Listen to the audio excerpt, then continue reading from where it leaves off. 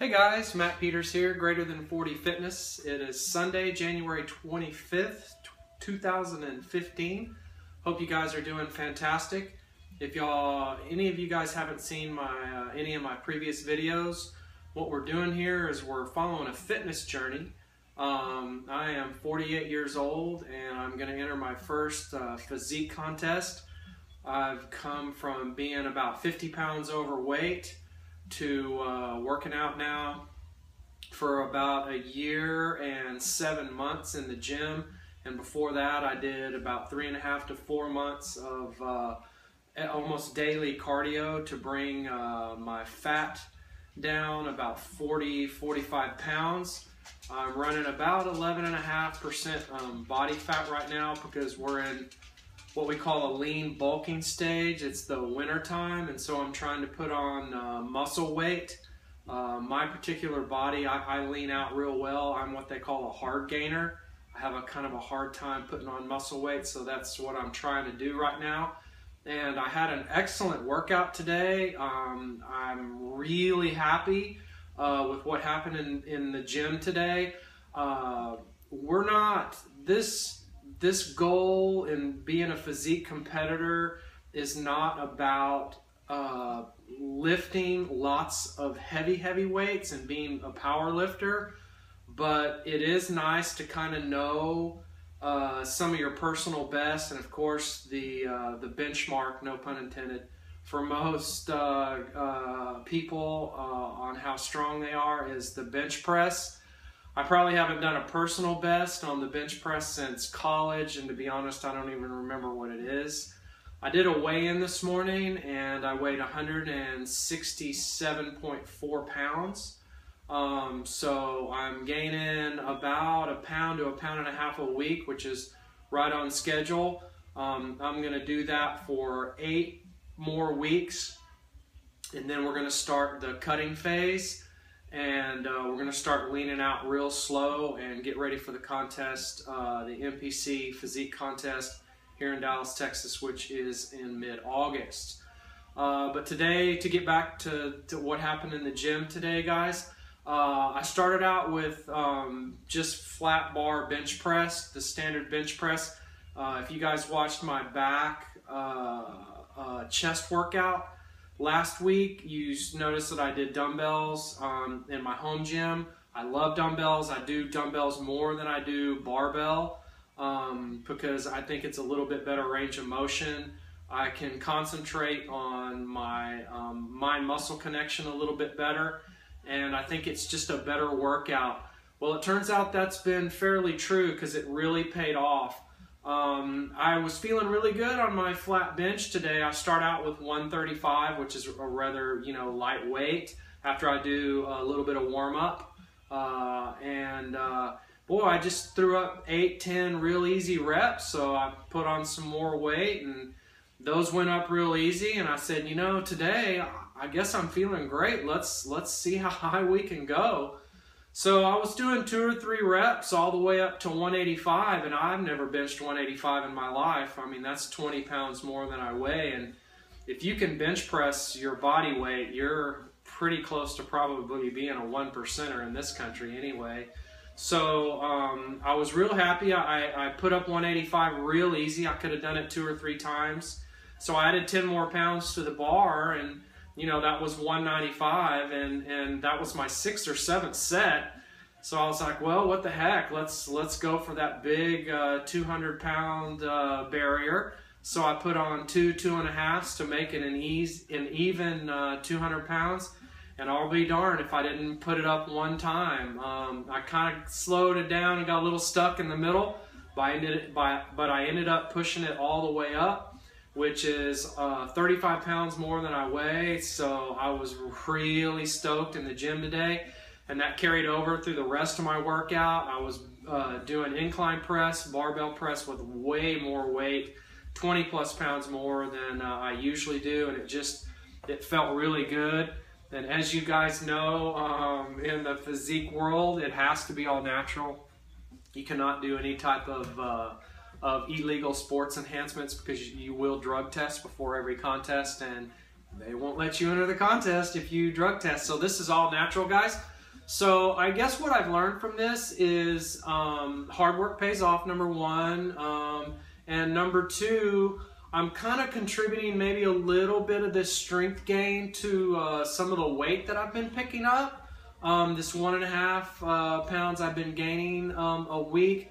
You know, I'm not running down in the 8%, 7% body fat, which gets you the nice six-pack and makes you look great when you take your shirt off. But when you get that lean and you're really that strict on your calories, I think, well, without a doubt, it's going to weaken you a little bit. Now, I never did try for a personal best in bench press when I was, you know, at 160, 159 body weight.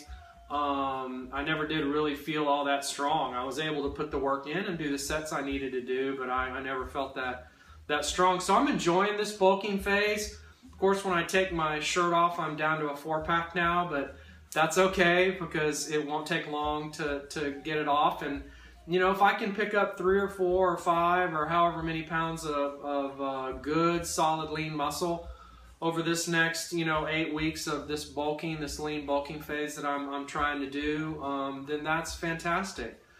So I'm glad you guys are along the journey with me.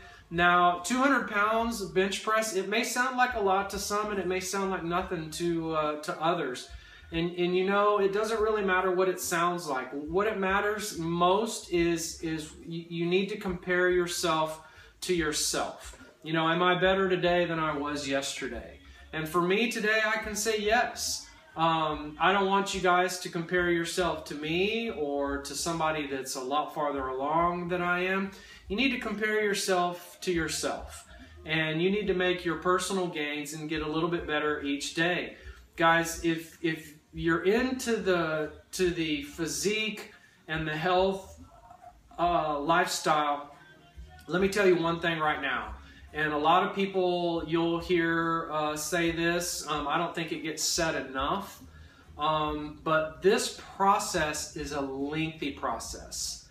I'm really kind of surprised that I'm not farther along than I am after, you know, 19 months of doing this. Now, I am real happy with where I am, but you read the magazines and you watch the YouTube channels and stuff, and you see these guys that have been, or girls that have been in this lifestyle now for 4, 5, 6, 10, 12, 15 years or even more. And, you know, you want to be where they are. And I guess that's what kind of incites people to maybe do sports enhancements. But we're going to do it the clean way here, guys. And so you just have to be patient. It's a day-to-day thing. And we all know that nothing worthwhile comes easy. But, you know, I'll be honest, in your mind, you think, well, if you dedicate yourself to something for a year and a half or more, you know, you should get where you want to be. But that's really kind of unrealistic, because if you think about Olympic athletes or you think about professional athletes, you know, nobody got where they are if they're anywhere near the top or even in the game, you know, in the NFL, NBA, whatever, in a year and a half. It's just not possible. So you have to put the whole thing in perspective. So, you know, after a year and a half of working in the gym and everything, you should be proud of what you did. You should be able to you know, get in some swim trunks or a bikini and be real proud and look a lot different, you know, than you did before. But that's really the main thing is you need to just compare yourself, you know, today as to where you were yesterday, and I think you'll be a lot happier doing that. Now, the next thing that I want to talk about, last Sunday I was listening to somebody that I really respect, and they brought up a very interesting point that really intrigued me, and I've been thinking about this for a week now, and I've talked to a few people about this. As far as your body is concerned, you know, this big controversy with American Sniper, the great new Chris Kyle movie. If you haven't seen it, I suggest it. If you haven't read the book, I also suggest it. It's fantastic. You know, a true American hero, just a guy that was there to help people. I can't say enough about him. He's an awesome guy, and I'm so bummed that he got taken early, because I'm sure he would have done a lot more good. But you know, you had a couple of these celebrities come out and bash him, and you know, a lot of these guys may not have even seen the movie. But what struck me the most interesting was when Michael Moore came out and started bashing Chris Kyle and bashing the movie and everything. And you know, you look at Michael Moore and you look at his body, and for me, you know, I don't like to call people names or to judge people, but the guy looks like a freaking sloth. I mean, you know, God bless him, because his health has got to be in the toilet, right? What is he, 100 pounds overweight? He's got 4 different chins. He just looks terrible. He looks tired. You know, why he would spend his energy attacking a Navy SEAL who has passed away is beyond me, probably jealousy. But that brings me to the point of kind of what I was talking about listening to someone who I really respect, who gave me some perspective on the human body that I've never thought of before. You know, it's interesting, guys. We did not purchase our bodies. We did not acquire our bodies. We did not earn our bodies, okay? Our body, whether you're a Christian person or a non-Christian person or whatever your beliefs are, your body was a gift, okay? So, do you really, truly own it? You know, these people that say, oh, it's my body, I'll do whatever I want. Now, think about that for a second. It's your body, but do you really own it? And what I think that the body is a carrier for the soul. Okay, it's a house for the soul. And then when we pass, our soul goes to heaven or goes to hell or goes to purgatory. Now, that's the Christian view. You may also feel that the body houses the soul and goes somewhere else, is reincarnated as a wolf or another human or what have you, and that's fine.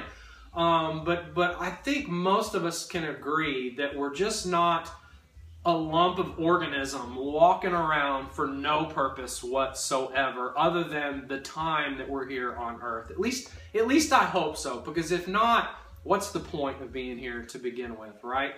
So if the body houses the soul, okay, and the body was given to us, isn't it our responsibility to take good care of the temple that houses our soul?